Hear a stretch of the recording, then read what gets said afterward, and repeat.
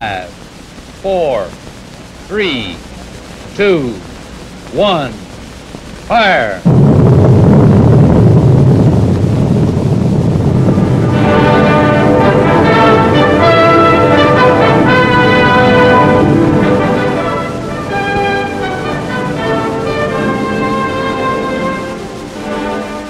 It can't be called routine. It's never routine aboard one of these ships, where so much power is placed in the trust of so few. Still, there's a relaxed atmosphere that comes from experience. These men are seasoned, confident in themselves and in the success of their weapon system. 5 years ago, there was one ship out here.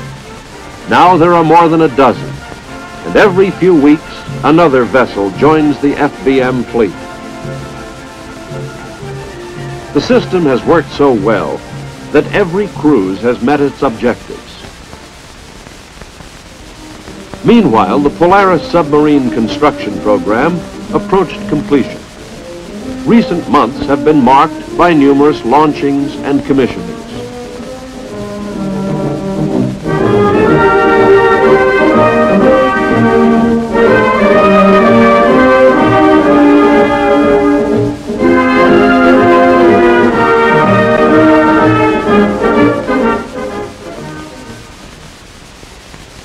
And the keel was laid on the 41st and final ship in the planned FBM series.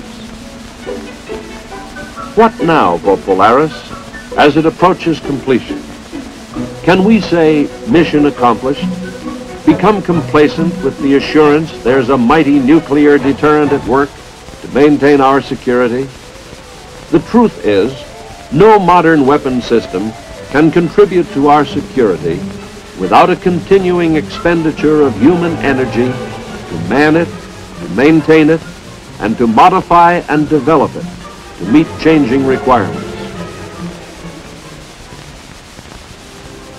The dramatic development of Polaris is now history, but the job of keeping it ready as an ever-effective deterrent, is a story that never ends.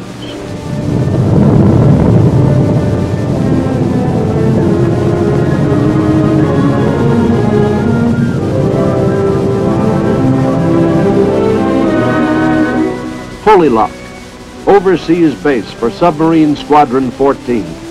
Only one ship operated from this base once. Now several ships put in here. They are resupplied, serviced. They exchange crews, and after a brief stay, return to an assigned patrol area.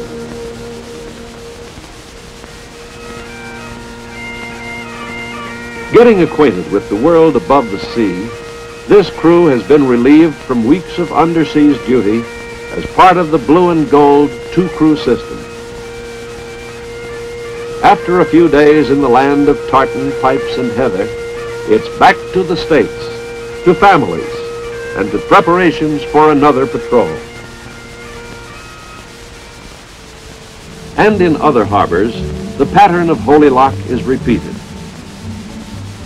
At Rota, Spain, a mobile floating base serves the brood of swift mobile missile carriers that quietly arrive and depart from patrols in the Atlantic and Mediterranean. In 1962, the momentum of construction began to be felt. There were launchings, trials, commissionings, and shakedowns at an increasing tempo. Christine Lafayette, the Baptiste Lafayette.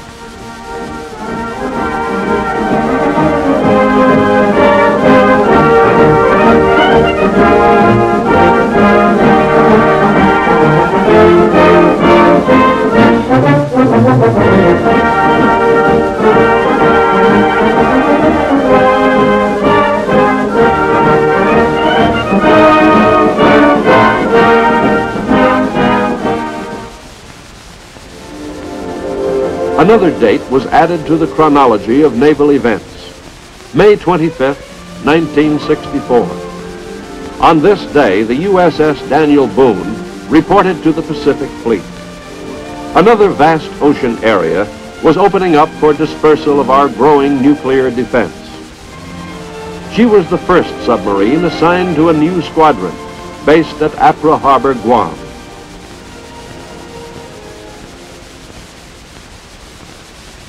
Not only new bases, but new technology are part of the advancing Polaris program.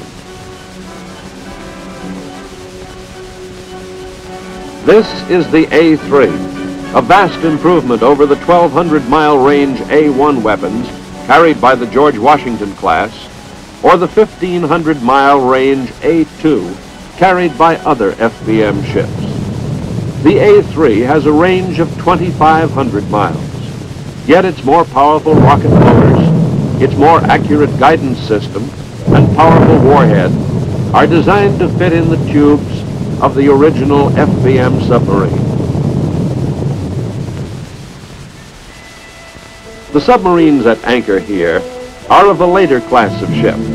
Built from the keel up as Polaris vessels, they are 1,400 tons heavier and 45 feet longer than the first class of FBM submarines.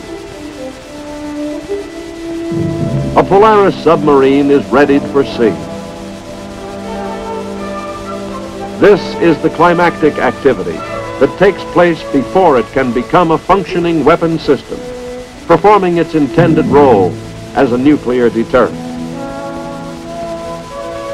Missiles are not its only cargo. There are thousands of other items needed to sustain its 2-month voyage. Some are necessities of life. Others contribute to the simple pleasures and diversions of off-duty hours. All items, from an A-3 missile to a cribbage board, represent a complex logistic operation.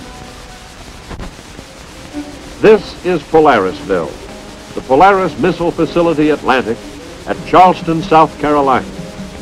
It is the key to the missile logistics problem. This base was conceived long before there was even one submarine or 16 missiles, but with full knowledge that by 1967 there would be over 40 submarines and a requirement for more than 600 ready missiles. Major assemblies of the Polaris missiles arrive here from many places. They are inspected, stored, and, when needed, assembled and tested. The anticipated growth of the Polaris fleet required the construction of a similar facility to serve the Pacific area. Bangor, Washington is Polarisville West. Here missile components are assembled, tested, and stored. Experience and know-how is being gained to meet the fast-growing logistic and ordnance needs of the Pacific Squadron. The remarkable development and production of this hardware tends to obscure the equally impressive accomplishments of training crews that man Polaris ships. The first crews were hand-picked from the fleet, trained at plants and laboratories engaged in the project.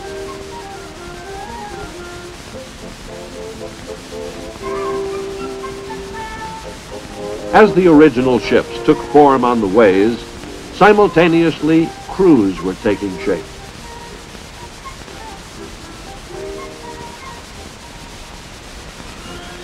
At commissioning, these crews were ready to operate the ships, as seasoned and as experienced as was possible under the unique circumstances. From its very inception, the directors of the nuclear power program realized their need for qualified technicians. Accelerated courses in such subjects as mathematics, physics, thermodynamics, reactor principles, and nuclear power technology would have to be administered on the college level by competent instructors. New schools had to be established as well, such as this one for FBM system training at Dam Neck, Virginia. Every technique, including the use of simulators, is utilized to facilitate what is perhaps the most intensive, most sophisticated technical training ever given to Navy men.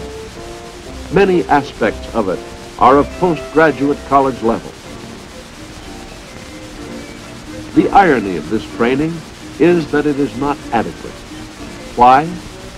Simply because of the dynamic evolution of Polaris and the rapidly changing technology of the world in which we live. The Polaris submariner is highly trained for his job. Yet while he's at sea, the technology of weapon systems advances at incredible speed. As a result, these men between cruises must undergo refresher and advanced training to keep pace with the ever-changing weapon system they are operating. One of these schools is located at Pearl Harbor. Good morning, gentlemen. My name is Patterson. My assistant, Dan Boise. You men are here this morning off the Daniel Boone at the Pearl Harbor submarine escape tank to learn the proper method of individual escape from your submarine using the stanky hood. Pull the jacket down over the top of your head. And this is the method you will use when you leave the lock.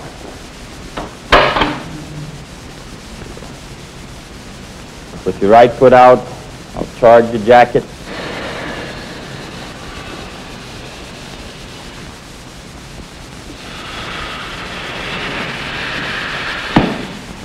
Tell you to take a deep one and go. Just sit right down on the hatch combing. Put your left hand up. Take hold of the hatch combing.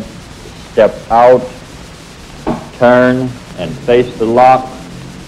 Put your head back. Exhale half your breath. Release your grip from the hatch combing. Bring your hands over your head and interlock them. Say ho, ho, ho. Take a shallow breath. Say ho, ho, ho. The rest of the way to the surface.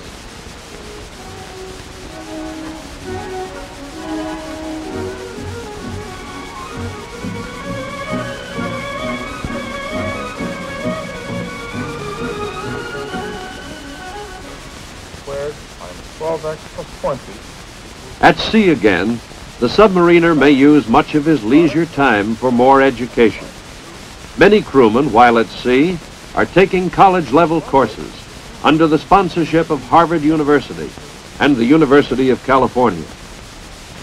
There is no approximation involved in specifying the routes when the quadratic form can be factored. Some engaged in specialized study for advancement in rate. To become masters of their profession is a real incentive to these men. But they know mastery is a relative matter, for there are always new challenges in sight. One of the most amazing is Poseidon, the missile that will someday replace the earlier Polaris. Poseidon illustrates the dynamic character of the FBM system, its adaptability to changing requirements. Poseidon will be packaged to fit standard missile tubes, but it will carry a larger booster for increased flexibility against a broader range of possible targets and an even more accurate guidance system. The greater missile range gives the submarine a much larger sea area to operate in, making enemy detection even more difficult. The improved missile accuracy makes enemy-hardened missile sites more vulnerable than ever before. Thus, the Polaris program continues. Vital, flexible, energetic. George Washington, the prototype vessel, had reached old age by weapon standards. However, this ship's days are far from over. She is now undergoing overhaul and will soon be joining the fleet, updated in equipment, missiles, and capability. Her service life extended for many years. 41 submarines after its inception, the Polaris program continues to respond to the changing needs and advancing technology of the times.